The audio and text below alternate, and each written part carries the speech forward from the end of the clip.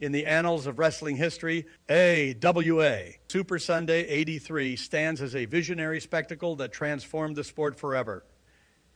It was my fervent ambition to orchestrate a Super Bowl of wrestling, a grand event that would bring together the most iconic figures of the squared circle, and by the powers vested in me, I triumphantly achieved that goal. From the captivating presence of Mad Dog Vachon to the legendary Hulk Hogan, the charismatic Wendy Richter, the enigmatic Judy Martin, and the alluring Velvet McIntyre, the stage was set for an unforgettable extravaganza.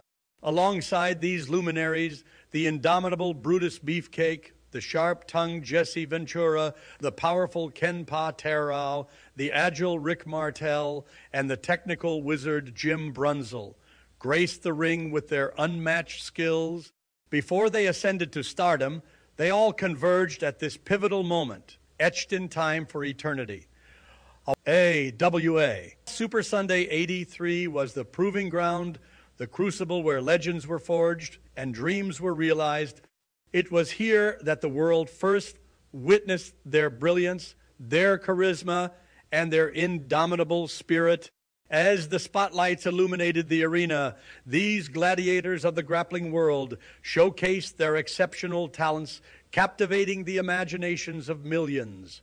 With every move, every hold, and every maneuver, they redefined the boundaries of athleticism and entertainment. The crowd erupted in thunderous applause, their voices reverberating through the rafters, echoing their awe and admiration for these extraordinary performers.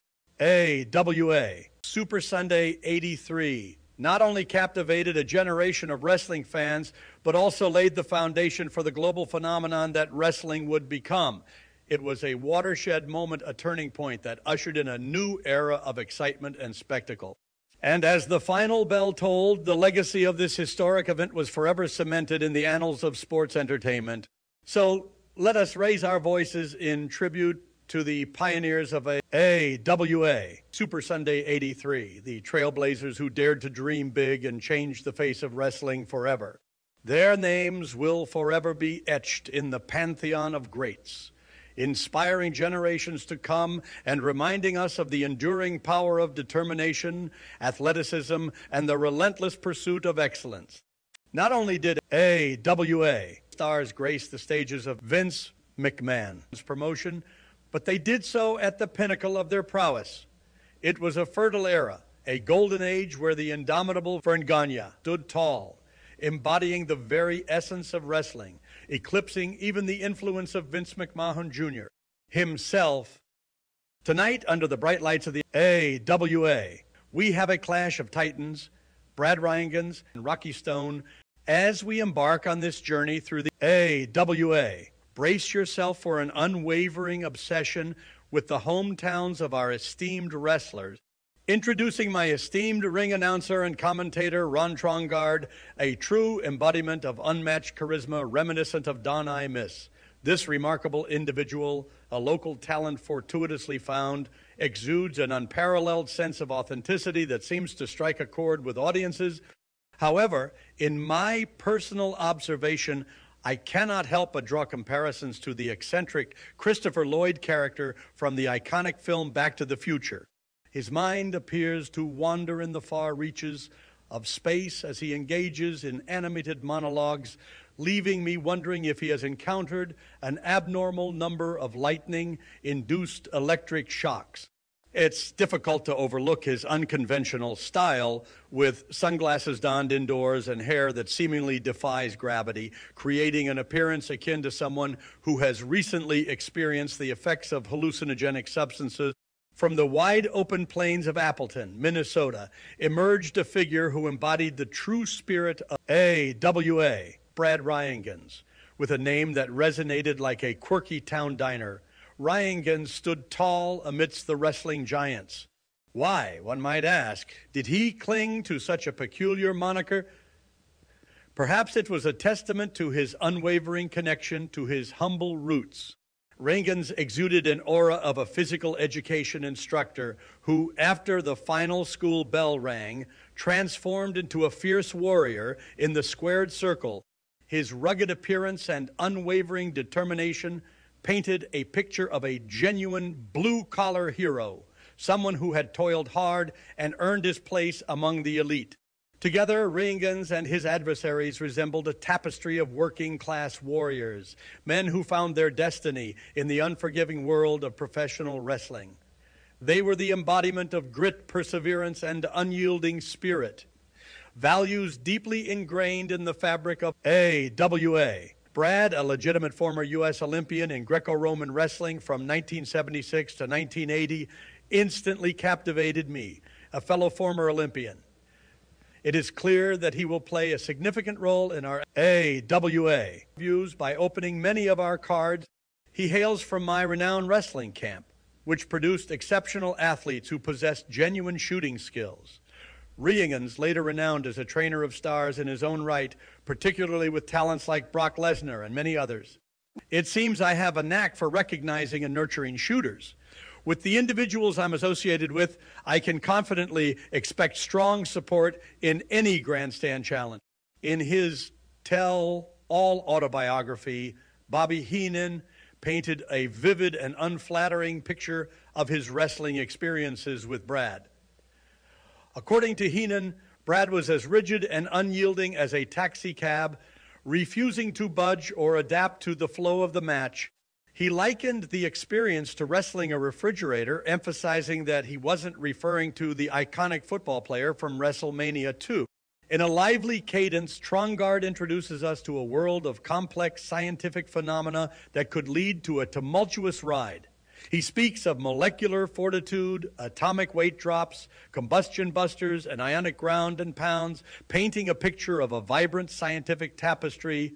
It's almost as if he's a playful cat batting a ball of knowledge over his head, reveling in the fascination of science.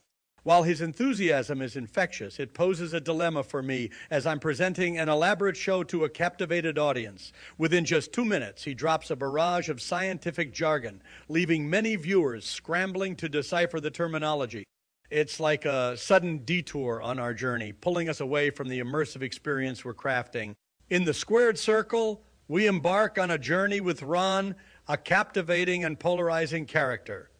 The story begins with Brad RHEINGANS, a massive wrestler whose mere appearance elicits gasps and awe from the spectators. With a leapfrog, he launches himself over his opponent, gaining momentum for a powerful body slam. As Rocky Stone struggles to regain his footing, RHEINGANS swiftly executes an arm drag, seamlessly transitioning into an armbar. This is the essence of professional wrestling in 1983. Arm bars, drags, and an unwavering commitment to realism. The primary focus is to remind the audience that what they're witnessing is not a staged performance, but a genuine contest of strength and skill. Every arm bar, hip toss, and pose is a testament to the authenticity of the sport. It's crucial to convey to the audience that these moves are legitimate, instilling a sense of excitement and intrigue. The objective is to create an atmosphere where the boundaries between reality and performance blur, leaving the spectators mesmerized by the spectacle unfolding before them.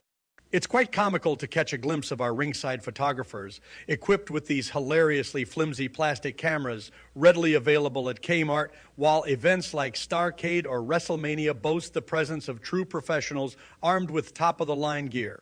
With calculated precision, Stone swiftly employed the sharp end of his elbow as a tactical weapon, expertly disengaging from the constricting armbar. Like a graceful acrobat, Brad executed a captivating leapfrog maneuver, transitioning into an arm drag with an inexplicable burst of energy. Brad takes a daring leap to play leapfrog, but his plans go awry as he receives a powerful shoulder block to the stomach. Trongard contemplates the possibility that Rocky Stone's elbow pad hides more than just cushioning. However, before Trongard can delve deeper into his thoughts, a cleverly insulting heel quickly interjects, asserting that it is indeed just padding. Feeling utterly perplexed and frustrated, Brad wonders if this guy's actions, along with Trongard's acid remarks, are intentionally causing him agony. I must admit, the rewards we received for having Ron Trongard appear on our show remained a mystery, but it definitely warranted a sentence of 5 to 10 years. Stone executes a powerful leg drop, swiftly transitioning into putting immense pressure on Brad's throat with his knee while they lay on the mat. In the bustling ring, Stone, with steely determination, intercepts Reagan's momentum, sending him flying across the canvas. The ropes beckon as Stone hurls his adversary towards them, the crowd's jeers intensifying as RHEINGANS lands precariously on the ring apron. In the realm of the American Wrestling Association, we delve into the intricacies of an unspoken rule. Propelling your opponent over the top rope is a grave misstep. It not only results in an immediate disqualification, but also invites a barrage of ill-conceived booking decisions that can mar the trajectory of a wrestler's career. The ramifications of such an action are dire. Stone, by indulging in this maneuver, has inadvertently set himself up for a tumultuous journey fraught with setbacks and obstacles, testing his resilience and challenging his ability to navigate the treacherous waters of professional wrestling. In the squared circle, Brad Reagan found himself trapped in a corner, repeatedly rammed against the unforgiving steel. Yet, like a phoenix rising from the ashes, he ignited his inner fire and retaliated, driving his shoulder into his opponent's midsection and breaking free from the corner's confines. With renewed determination, he engaged in a furious exchange of offense. A whip to the corner proved futile as Brad executed a breathtaking backdrop, sending his opponent tumbling out of the corner.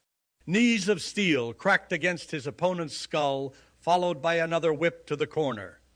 In a flash, Brad unleashed a thunderous dropkick, sending shockwaves through the arena.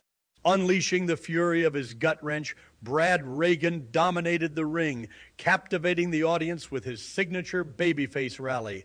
Each move told a story of resilience, determination, and unyielding spirit. But RHEINGANS, like a tempest in human form, had a secret weapon up his sleeve.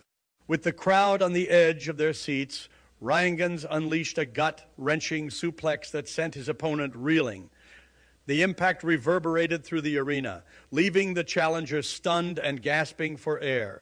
1, 2, 3. The referee's hand shot up, signaling the end of the contest. RHEINGANS had triumphed, his victory a testament to his relentless spirit and unwavering determination. As the crowd erupted in applause, a sense of awe settled upon the arena. They had witnessed a spectacle that transcended time, a clash of titans that could have graced the hallowed halls of 1974. But this was 1983, and RHEINGANS had etched his name into the annals of wrestling history with his awe-inspiring performance. This groovy fight transported me straight back to the 70s. The action, though solid, would have been even better in a more technical matchup. The sudden ending left me feeling a bit disoriented, like I'd stepped out of a time machine. In the realm of professional wrestling, a tapestry of spectacle unfolds before our eyes. And amidst this pandemonium, we encounter the enigmatic figure of Ron Trongard. Prepare yourself for a journey into the surreal as we delve into a replay where Trongard embarks on a mind. Bending Odyssey, uttering the word soufflés not once, not twice, but a staggering 3 times during the broadcast. Oh, the celestial bodies above, how can we comprehend the ethereal state of this man? It is as if he has ascended to a higher plane, graced with the wisdom of the cosmos. Or perhaps he has succumbed to the allure of forbidden substances, wandering through the woods of Aberdeen, Wisconsin, seeking solace in the embrace of nature's psychedelic offerings. Envision him, if you will, residing in the Ayahuasca apartment complex, a dwelling steeped in mystery and intrigue. Within its walls, he communes with the spirits, spending countless hours in the sweat lodge, seeking communion with the divine. Colors swirl before his eyes, morphing into celestial visions that only he can perceive. Ron Trongard, the Jack Kerouac of the pro wrestling world, embarking on a relentless quest for enlightenment, forever in pursuit of that elusive moment of transcendence. He roams the earth, searching for the elusive peyote plant, believing that its mythical properties hold the key to unlocking the secrets of the universe. He is a man living on the fringes of reality, perpetually caught in a cosmic ballet between brilliance and madness. Whether he is basking in the brilliance of his own genius or succumbing to the depths of his own folly, one thing is certain. Ron Trongard is a captivating enigma, leaving an indelible mark on the annals of professional wrestling. During Gene Okerlund's interview with Brad, his relentless chatter revolves around his signature movie, the Soupside Plex, a winning maneuver he takes immense pride in. It's evident that this move has been his go-to technique throughout the year, solidifying his success in the ring. One can't help but find it amusing that Ron, in all his culinary enthusiasm, views Brad's move as a delectable treat. Perhaps Ron might even come up with a quirky name for it, like the soup and salad. Just the mention of Brad's bread and butter references brings an unexpected spark of energy to Ron, as if he's been deprived of sustenance for days. As Gene Okerlund engages in an interview with Brad, a restless murmur spreads among the crowd, gradually transforming into a chorus of disapproving boos. Individually, each spectator grapples with uncertainty, pondering if they inadvertently committed a misdeed or if they are perhaps being scolded like rebellious children. However, the truth behind the cascading boos becomes evident. The crowd is expressing its vehement disapproval towards the villainous character, Buck Zumhofe, who is about to step into the ring to face off against Steve Regal. It is apparent that the disdain stems from Zumhofe's controversial past rather than any perceived wrongdoing on the part of the bewildered spectators